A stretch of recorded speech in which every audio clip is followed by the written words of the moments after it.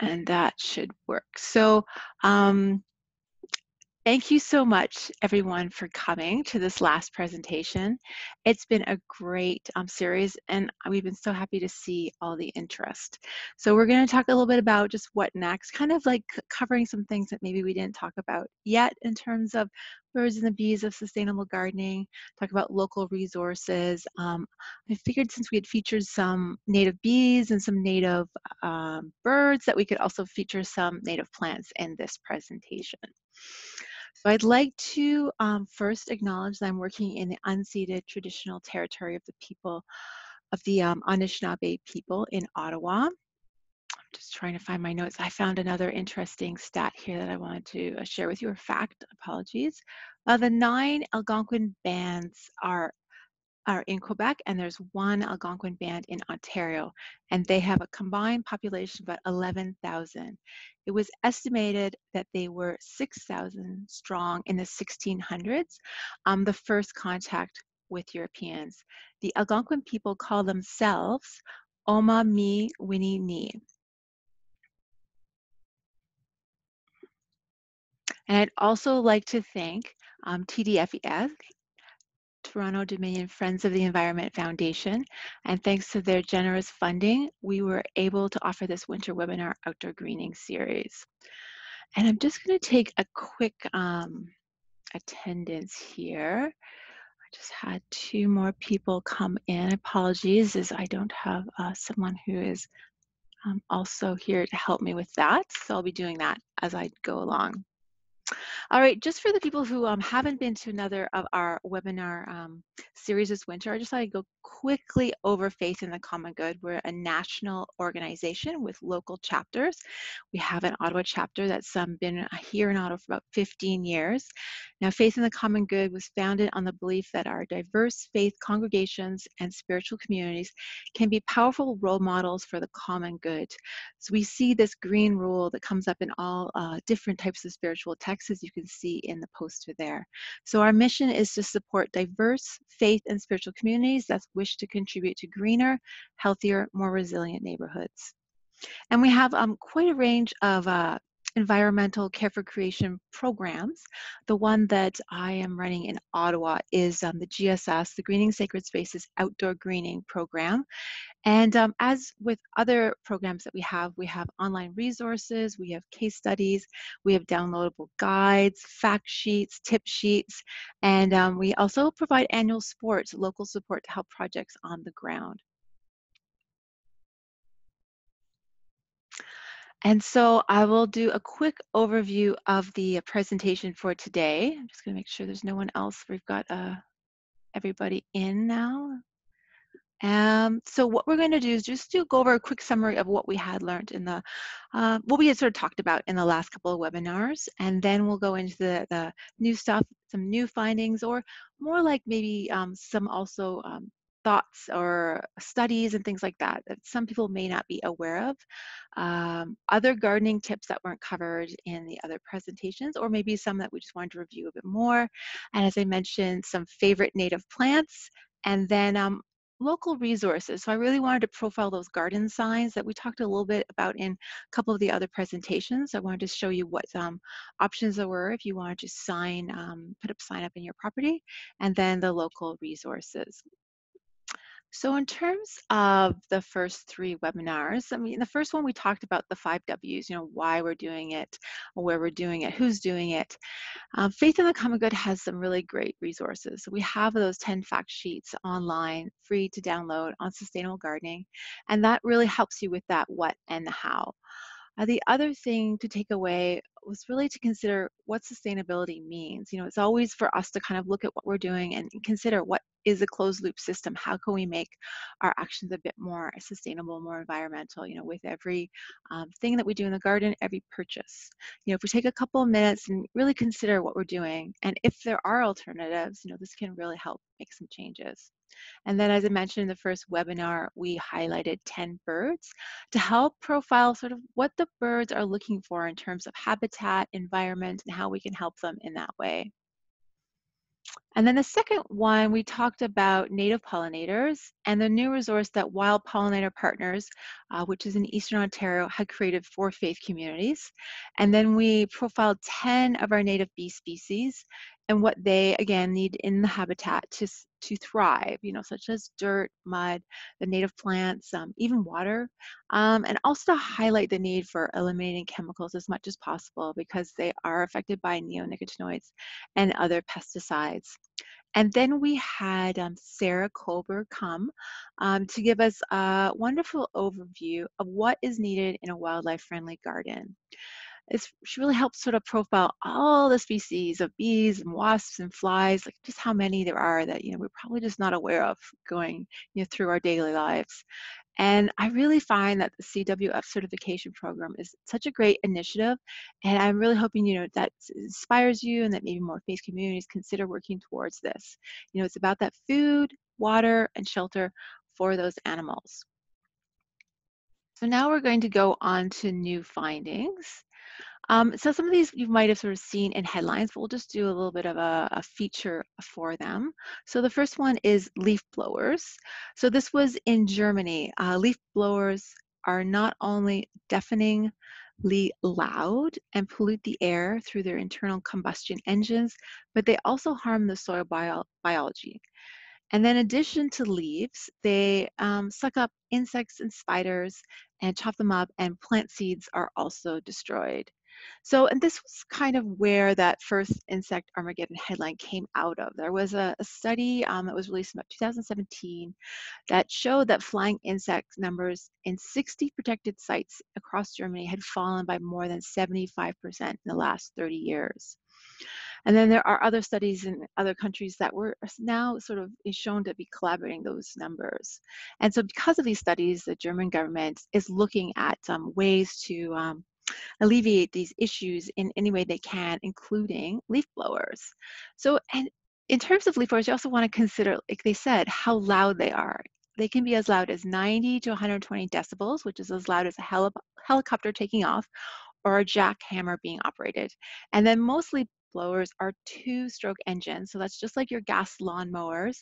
And in the Ontario, in 2005, Ontario government released a stat that stated that 1 hour of using a two-stroke engine, such as a lawnmower, can be as polluting as driving a car 550 kilometers. So it's really not, it's not something that we want to be using anymore, these two-stroke engines. So I highlighted spiders there because I had worked in the landscaping industry for one summer, and I'm fascinated a bit by spiders, all the different types of insects, and I really obviously was down on the ground and really got to see and notice these spiders. The company did not use leaf blowers, so we did a lot of raking in the fall, but the one thing that I was concerned about was just all that plant material that was being taken off properties and thrown into leaf bags and thrown to the compost. So this is a lot of pollen, nectar, um, habitat for insects, and it's also insects that are on these leaves and on the plants that are being put into leaf bags. And especially in the fall, I really noticed a lot of spiders.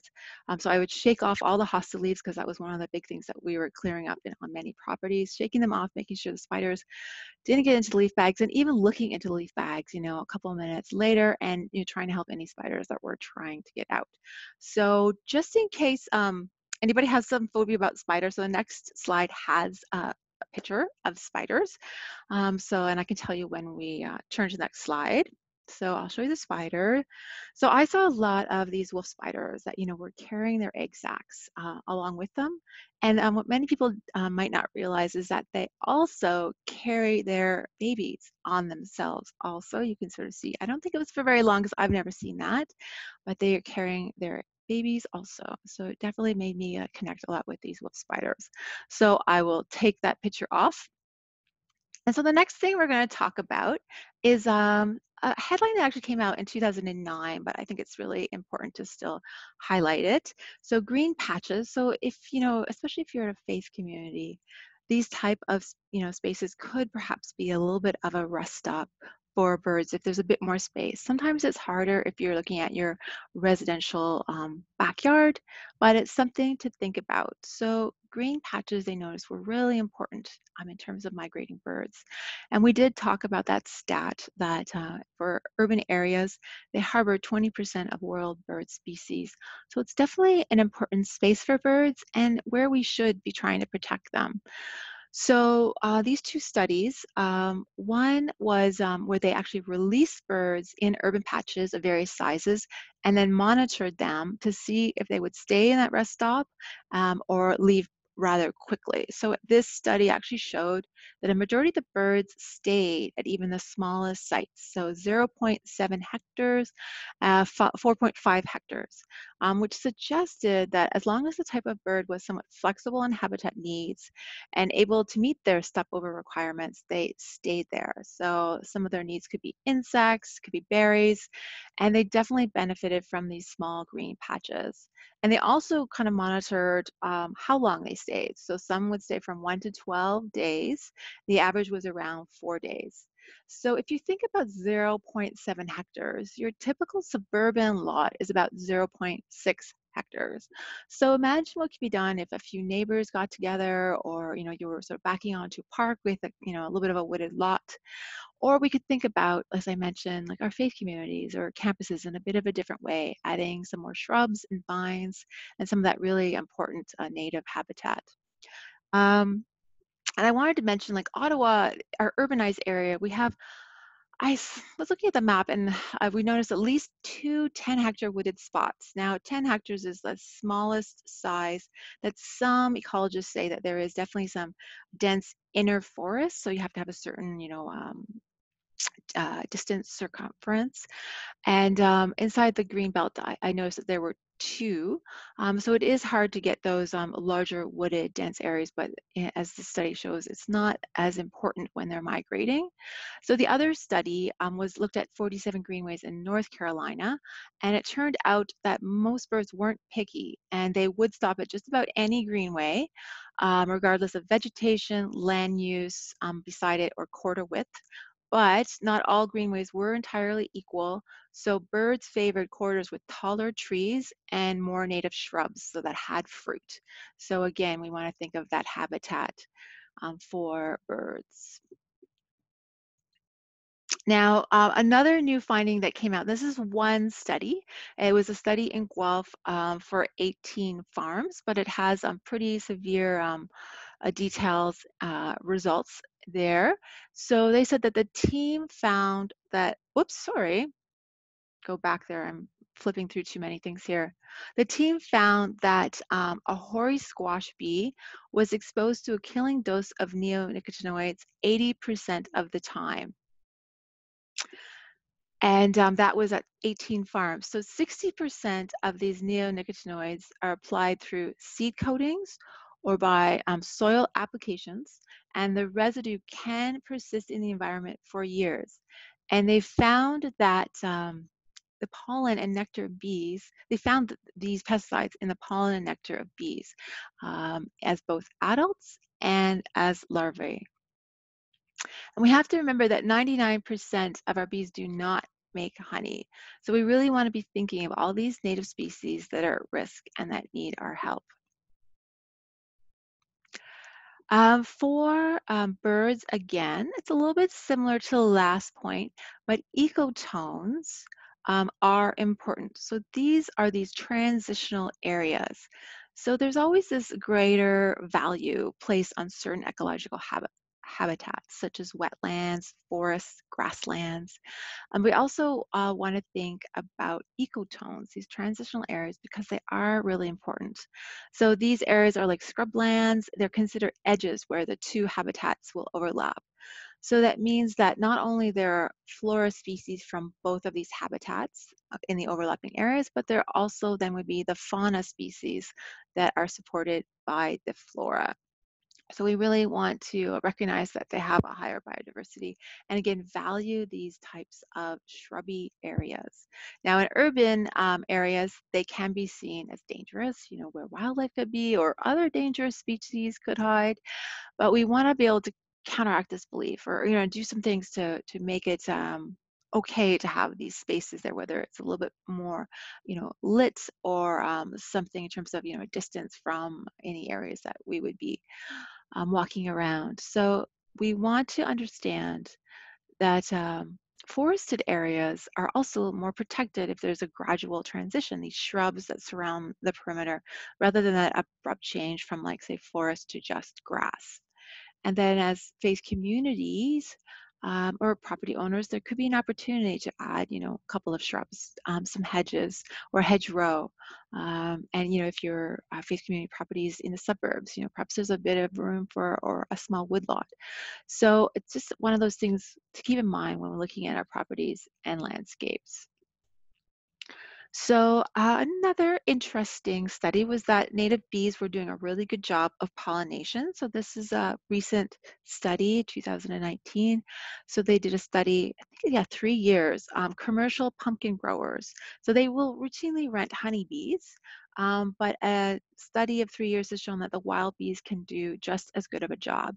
So, they're looking at the honeybees, they're looking at squash bees, and these bees need to visit a female flower about 8 to 15 times to accomplish pollination. But bumblebees can do it with half the visits. And that's because the bumblebees, have that extra fuzzy body, that buzz pollination, and leaves more pollen behind.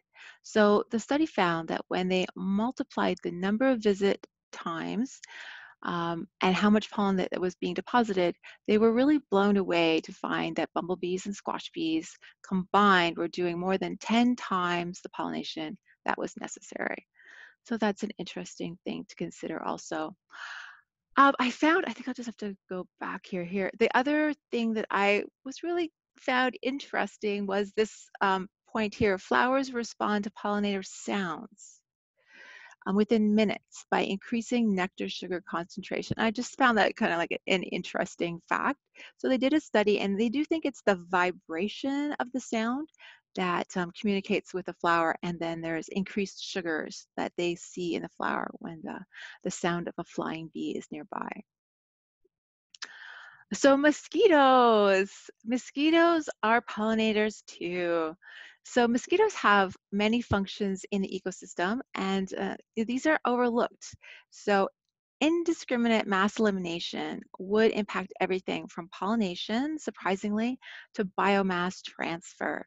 So again, as we are learning, there's like so many species of mosquitoes. I have this stat here: 3,500 mosquito species, and many that don't bite humans. And then, of course, as we know, the species that do bite, it's only females that do, and they only do it when they're developing their eggs. But every time you go out, it seems like the mosquitoes are biting. So the fundamental food of all adult mosquitoes is plant sugar, and that's from nectar. So it definitely is this pollination is an overlooked ecological function of mosquitoes.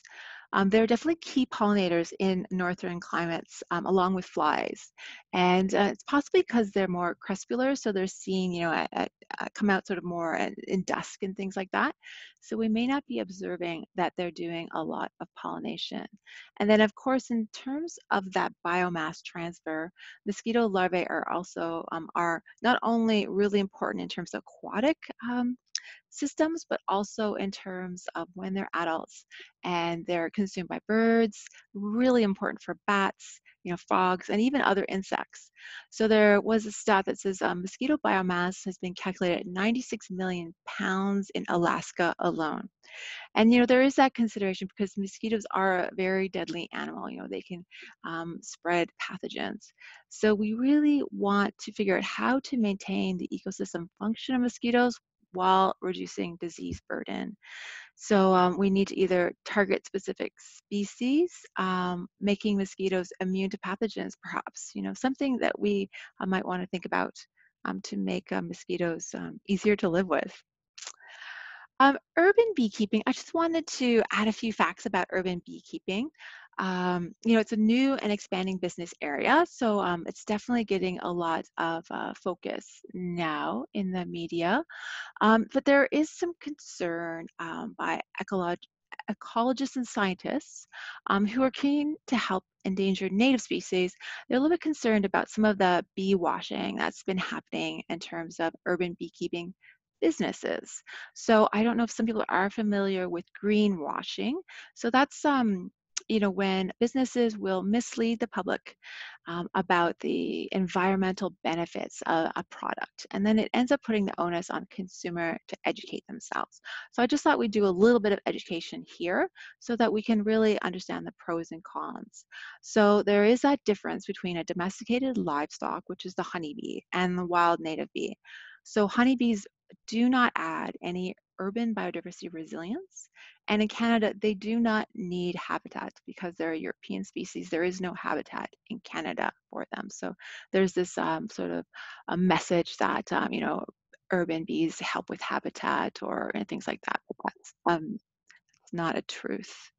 So urban beekeeping companies, the other concern is that they're adding these non-native bees to our urban and suburban landscapes, but they don't add any more flowers. So you've got more bees, your European honeybee and your native bees, and just the same number of flowers. So that food source that all bees are looking for. And we want to consider, the 400 wild bee species that we have in Ontario, and their real risk for these wild bees of losing habitat. Now, for in terms of education, there's a really great article for Nature Conservancy and the Cornell Lab. So it's do honeybees compete with native bees? So you can do a Google search for that. And really, at the end of the day, it's they do point out that it's complicated. There are pros and cons.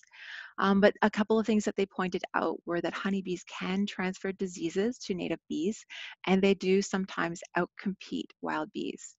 And the other thing that we want to think about, as we were mentioning in terms of ground-dwelling bees and all of the neonicotinoids in agricultural areas outside of the city, so those habitats, if you will, but they're monocultures, so they're not the greatest anyway, but those are not a good refuge for our native bees. So cities really may be an important refuge away from these pesticides, especially some cities are banning pesticides. So again, this is a great place for ground dwelling bees to have habitat. We're also still learning about foraging ranges. So we're not sure, in terms of how far a native bee can go to find nectar, if it's too much for it to go in certain areas. Some of them are more specialized, so they're looking for certain flowers.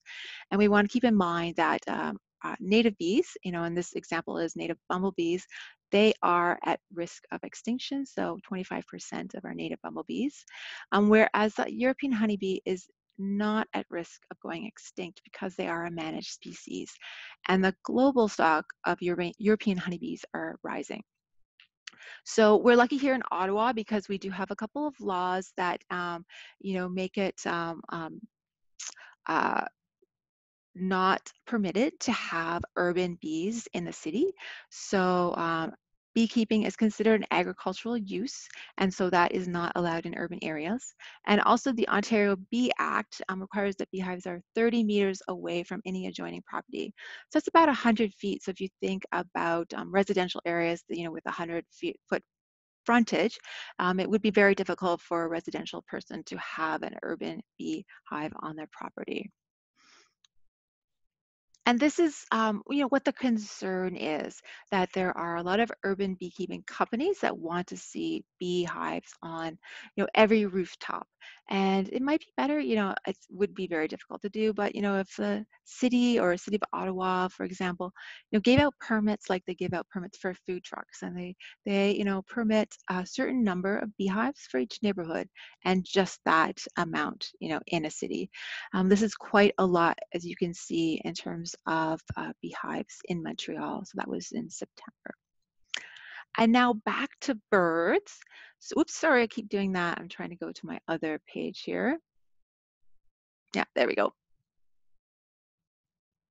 So migrating birds can be collateral damage for popular pesticides. So the neonicotinoids that we've been talking about a lot can be partly responsible for declines in songbird populations. So that also it delays migration because of weight loss and perhaps disorientation that they're seeing in captive birds. And they saw sort of similar things, body mass loss and extended stopovers when they released the birds. So, and the concern there is that because migration is so finely tuned, body mass loss and extended stopover times can have really impacting effects. A delay, they said in the study, of just 3.5 days may not sound like much, but it's huge to a bird. Songbirds are vulnerable to predators at night when postponements occur, and then they can find it harder to mate and find it harder to find quality nesting sites at the end of the journey if they have those delays. So again, we really want to not be using any pesticides and maybe perhaps even considering buying more organics. And one last new finding that was up in headlines this year was light pollution. Now, this might be harder to really address in the larger sense because we have so many streetlights. But artificial light at night in combination with those other factors, does seem to be driving insect decline. So this is after they assessed 150 studies. So they felt that this was another reason that there was such a collapse in insect species.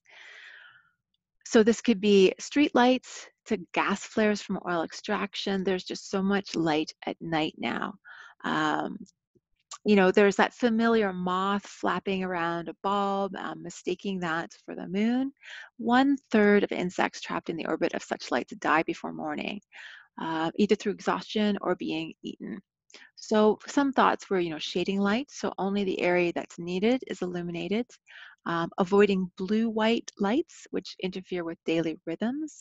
And LED lights can also offer hope because they can easily be tuned to avoid harmful colors and flicker rates.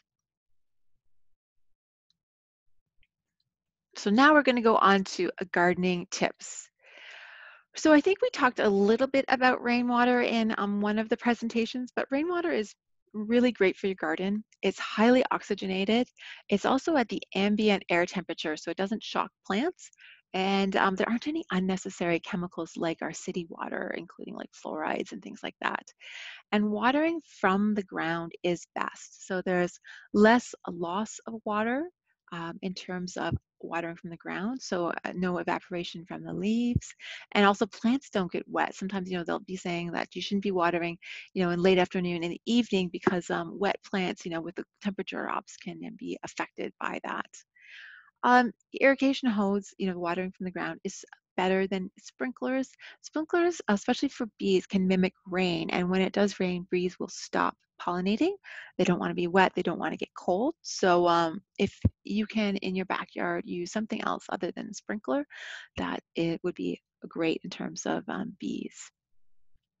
Another thought in terms of gardens, think of your backyard, your property, in terms of permaculture principles. So, if you're familiar a bit with permaculture, they have different zones that radiate out from the house or the main spot in the center. So, always think about that zone 0, which is right beside your house. And in terms of accessing plants, tools, things that you would be using more daily, you want to always have in that zone 0. I can't remember how far it goes out, but the further out, the zone, it's more wild. So you're not visiting that area as much, but you want to think of your zones as layers. In terms of radiating it out from your house. So permaculture also thinks about natural cycles and how you can maximize those cycles from nature to do the work for you. So slopes in terms of creating sort of wetter areas, depressions, so you don't have to water as much. Windbreaks that can create microclimates or warm south-facing walls that can also create microclimates. So you want to think about those. Now, this one was about built materials.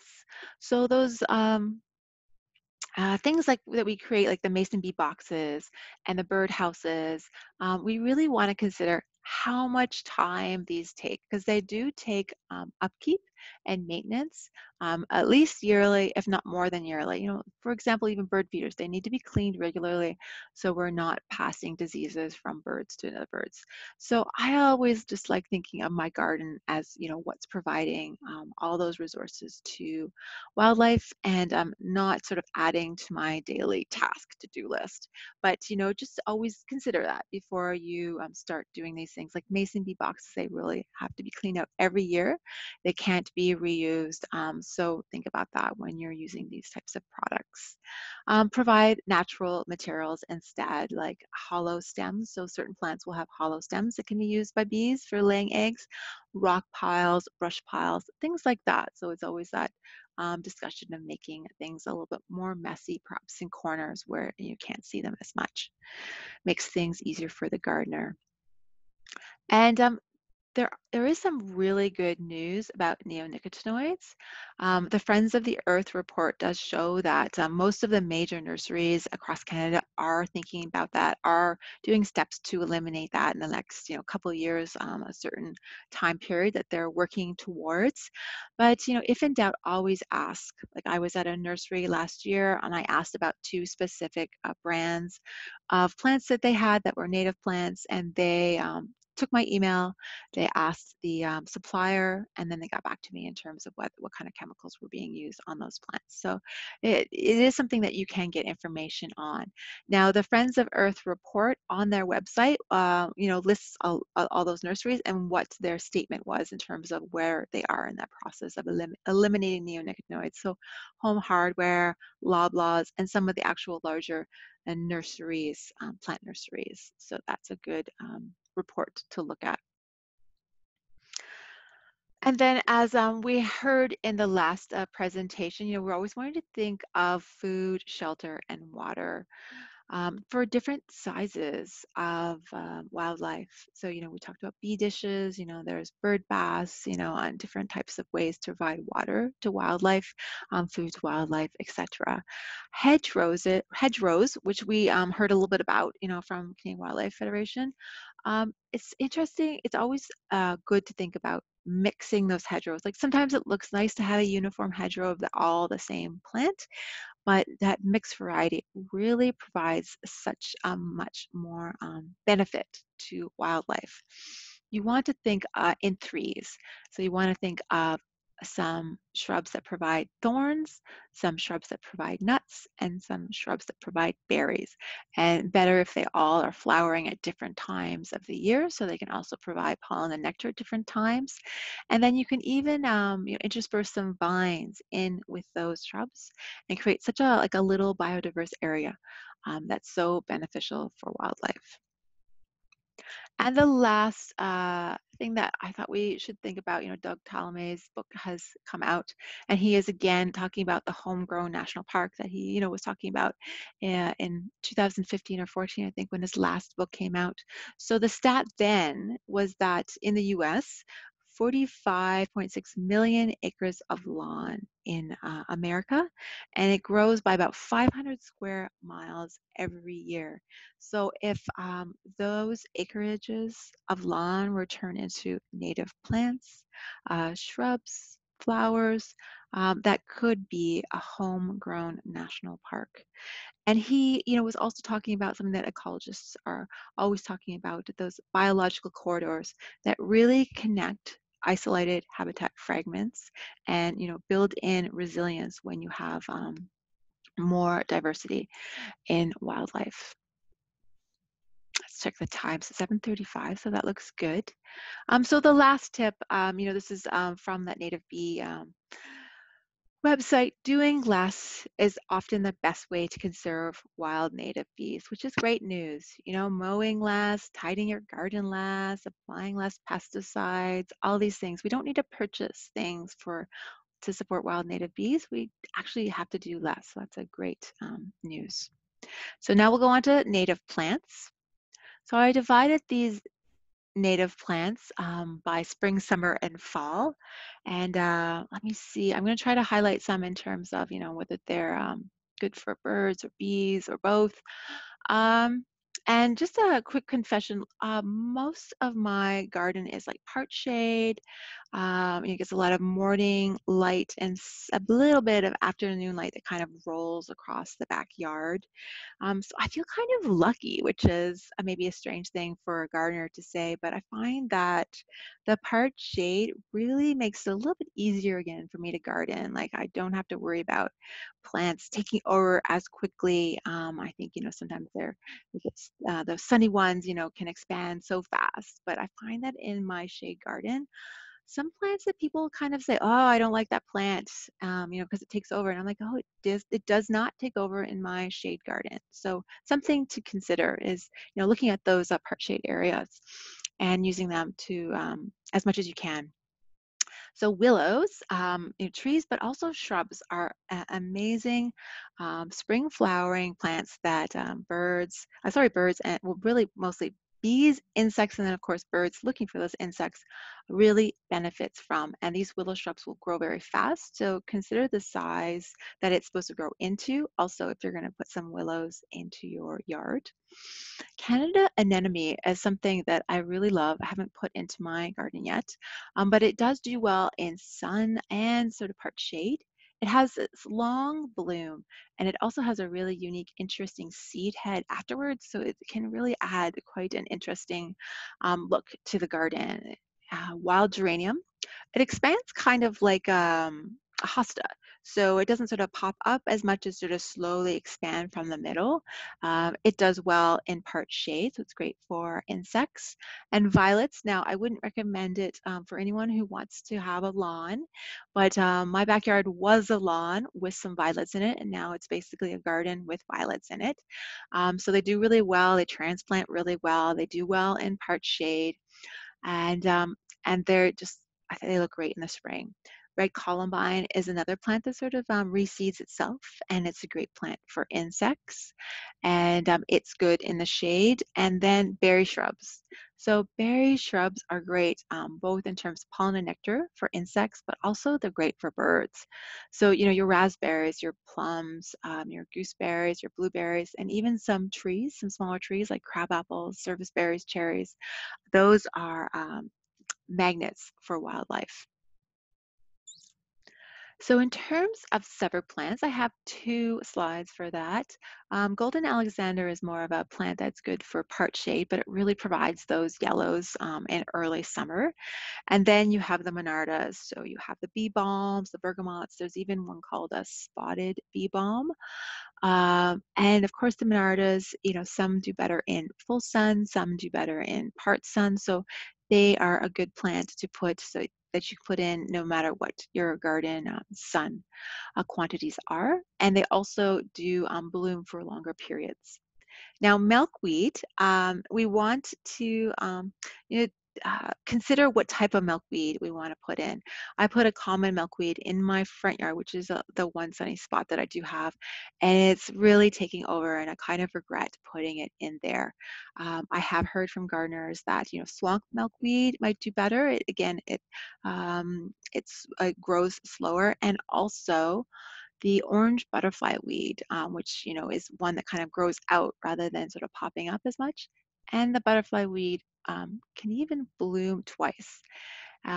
These are drought tolerant. They do have tap roots, so they're great in terms of that. And some of them do have hollow stems, so they're also a benefit in terms of that also. But when you're looking for butterfly weed, which is one of the milkweeds, make sure it's not a butterfly bush, which I have there. That's not native to Ontario. Cup plant is another really interesting tall plant. It's great. It provides a little bit of water for birds and insects also. Um, and I think it does like more full sun. I don't have one of those, but I've seen it in other gardens and it looks great. And then the black-eyed Susan is another just kind of popular plant. It reseeds itself. So you can have the black-eyed Susan or the brown-eyed Susan. And one of them does a bit better in less sun. I think it's the brown-eyed Susan one. Evening primrose. So this is more of a donation plant, a plant that kind of just comes into your yard. It was valued earlier on, but not valued as much anymore. But if you are lucky to have evening primrose, that's very popular with insects and also with birds. Blue vervain is another great plant not seen in a lot of gardens. It likes sun. It's great for insects and it has those smaller flowers, so great for smaller insects also. And some of your more well-known wild flowers, the hyssops, the penstemons, liatris, and the coreopsis, which is the tick seed. Some of those are great for birds if you keep the seed heads up, like the liatris and the tick seed, and all of those are great for insects. And another one that's great for insects and birds is the native clematis. It's also known as virgin's bower. It's a vine, but it can take over a little bit, so you want to watch it. And also, Virginia creeper is amazing in terms of providing fruit for birds, in late fall, even in winter, but it can also take over. So you want to think about that before you put it in. And in the fall, as many of you probably have heard, asters and goldenrod. Another one is sneezeweed, which I do like to see sort of late summer and early fall. But the goldenrods and asters are great because they are there's quite a few species of them. And you can find species that can do well in drier spots, in sunnier spots, in shadier spots. There are quite a few varieties, and you just want to find the ones that work in your property.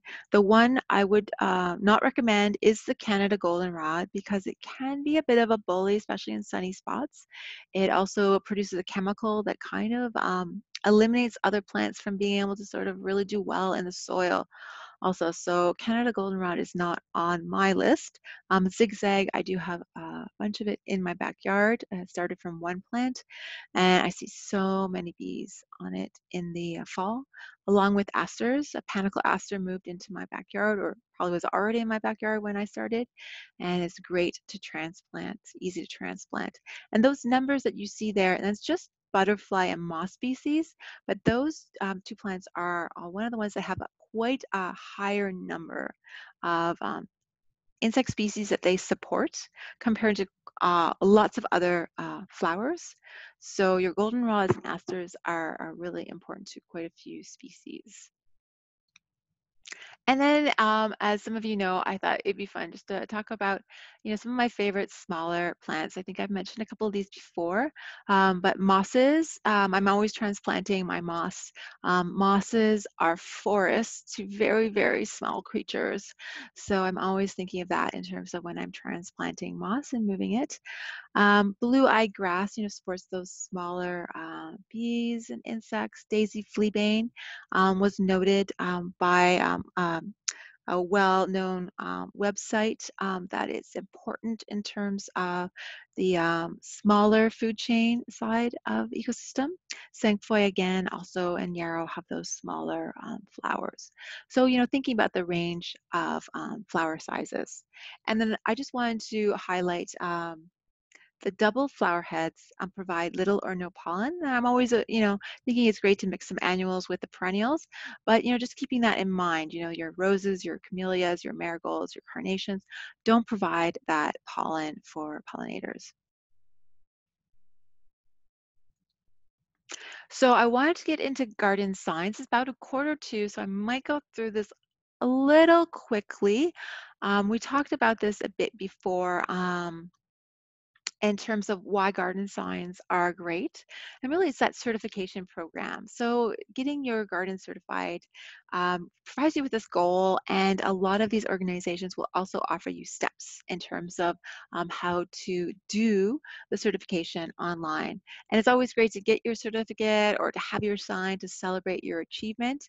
And when you register, this also provides stats to those organizations. So, it's great in terms of for them to collect this information about, like, say, how many monarch waste stations there are, how many people are gardening for bees. And then if you do put up the sign, I think we talked about before, it helps with educating the neighborhood and providing a bit of advocacy for wildlife. So the first one we talked about before, so that's Wild Pollinator Partners, and they're in Ottawa. They focus on insect pollinators. So this is not a really certification. They just have signs that if you want to put them out, they're free, and it helps with that education and advocacy for wild pollinators.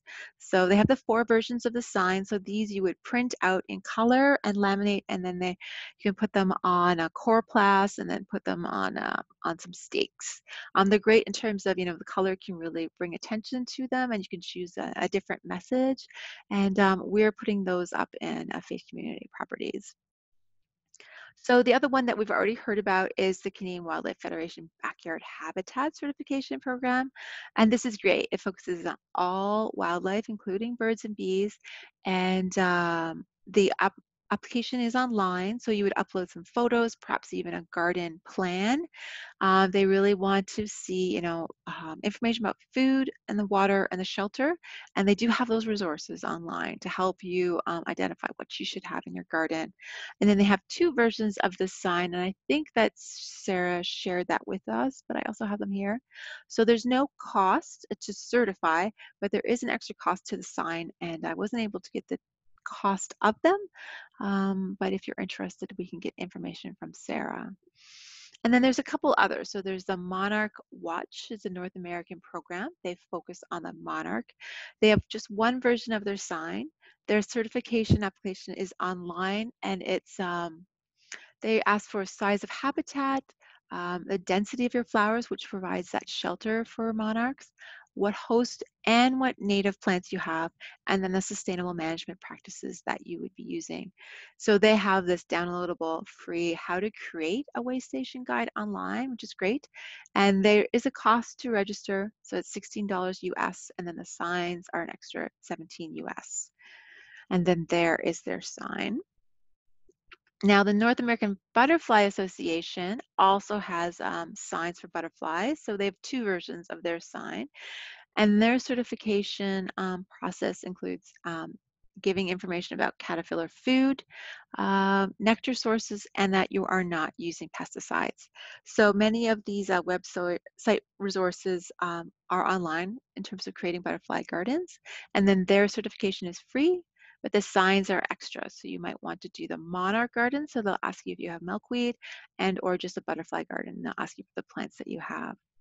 So the Xerces Society does a pledge. So this is not really a certification of your garden, but if you do apply online, they can add your garden to their Million Pollinator Garden Challenge. So they are interested in knowing about your garden. So there's the pledge of having pollinator-friendly flowers, nest site, not using pesticides, and then also spreading the word. And they have a really interesting resource center that's actually a section by region. So we look at the Great Lakes region. And the application, again, is free. But the sign, which they do have a sign for your garden, is $56. So that's the pollinator habitat sign. And then the last one, they used to have a sign and a certification program, but I can't find it anymore. But they still have information online. And they also have a list of bee-friendly blooms. So on their website, they have 4 areas. Be supportive, which is about your gardening practices, looking for seeds, keeping things messy, and then preparing for frost. So that's preparing your plants for the winter. And now we'll just talk about local resources. So in Ottawa, we're really lucky to have a few gardens here. So we have the Fletcher Wildlife Garden, the Canadian Wildlife Federation Garden, and as we know from the last presentation, they have a great website in terms of resources also. And then the First Unitarian Garden also in the West End. All 3 of these gardens have signs. The first 2 have native plants. Now, the Canadian Wildlife Garden has plants from all over Canada. So it's not just showing you what's native to Ontario, but it's great to see sort of what's native to Canada. And they have 2 different sections, like a wildflower meadow. They have sort of a mountain, sort of like that higher elevation, I think you call it, plants and things like that. The First Unitarian Garden does have a mix of ornamental and native, but there's some great signs in there. And then, of course, we have Barrett's a Corner Pollinator Garden, I think, and she puts out pamphlets. And I think you can also download the pamphlet from her blog. And the organizations that we have in Ottawa, we have Wild Pollinator Partners, which you've probably talked about a lot. Now we have the Society of Organic Urban Land Care. So these are actually landscapers who are interested in approaching land care in a different way, in an organic way. So they have great resources online. And then we've also already talked a bit about Friends of the Earth that have some gardening information, also the plant list and information about the neonicotinoids. And then the Ontario Invasive Plant Council has this great pamphlet that's called Grow Me Instead. So they provide information on native plants that you could buy instead of some of the more popular like nursery plants that people do buy that sometimes can be invasive if they get if they escape into the wild. And then a database that I've been using quite a lot is the Illinois Wildflower Database. This shows the correlation between flora and fauna. So what fauna, what insects, what animals are using these plants as food and other.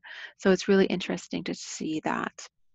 I also find that horticultural societies and garden clubs in the last like 3 or 4 years, they've been thinking about sustainable gardening, native gardening. They have at least 1 or 2 presentations on that every year.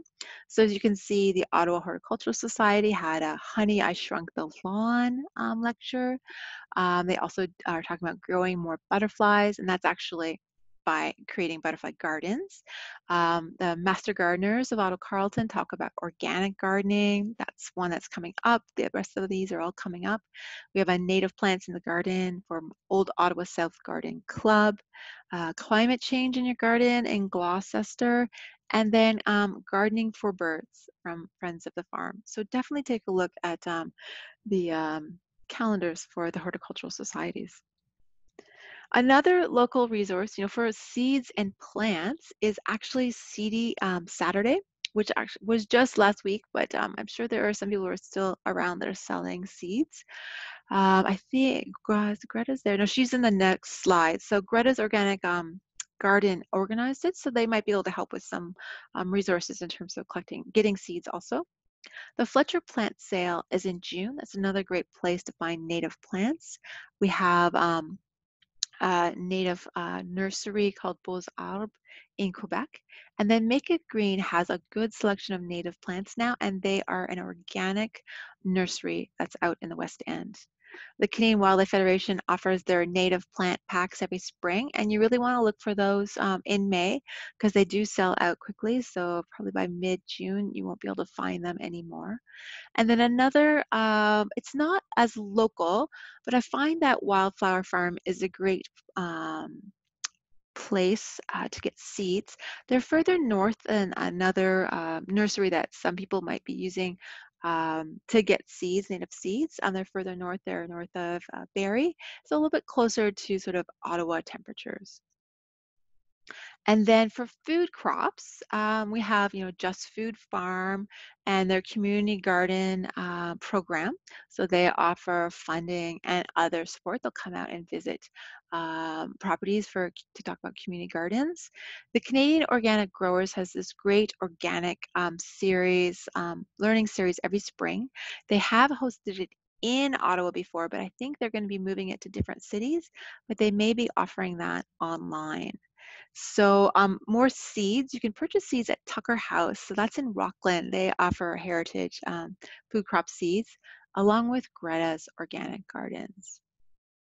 And I don't know if other people have some other local resources that they want to share, but that is really it. So I think we've covered quite a lot tonight. If there's any questions, I don't see any yet. But sort of final thoughts is, really consider being a wild beekeeper.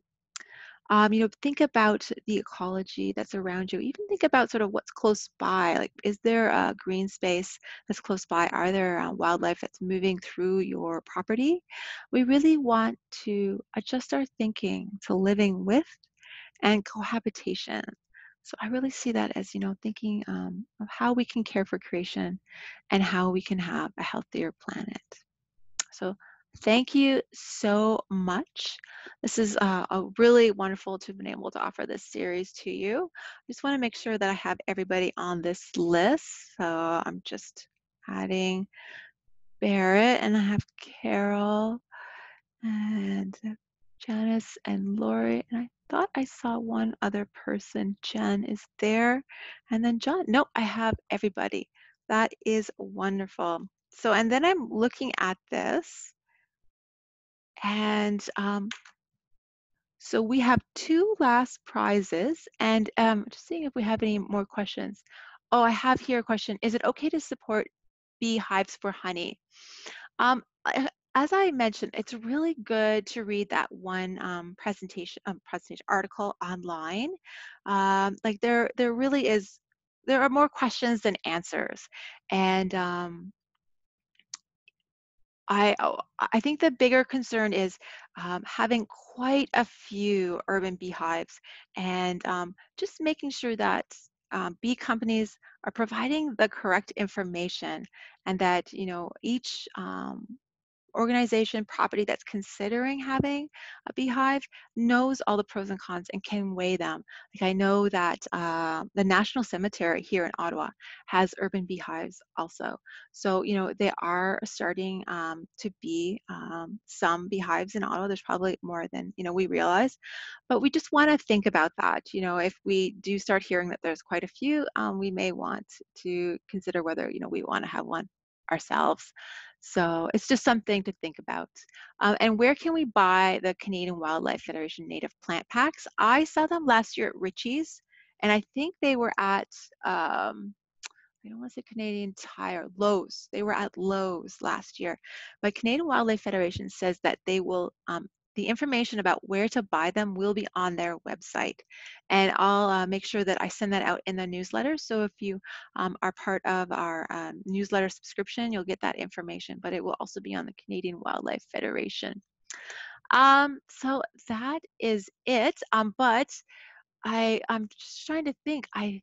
In terms of the people that have already won a prize, we have Jen, who's from Ottawa, and we have Anna, and everyone else has received one. So if I can contact Jen and Anna afterwards, then we can provide you with those prizes. So congratulations. Um, Really, I can't believe it. Yes, there you go, Anna. You You get know one who I am. also.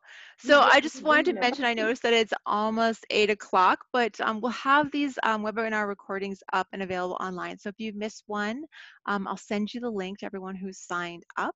And as I mentioned, I'll also send you the link to our Interfaith Gardening newsletter. So that will provide you with information about gardening every spring, and especially if you're gardening with your faith community, it'll provide you information about programs such as like free native plants and things like that. And then of course there's our online program, and that's me. So thank you so much. I think I have your email, Jen, but if you want to send that to me, I can add that and contact you directly. Have a wonderful gardening season, everyone. And thank you again. Thank you. Thank you. Amazing. Have Really. a great night. Thanks.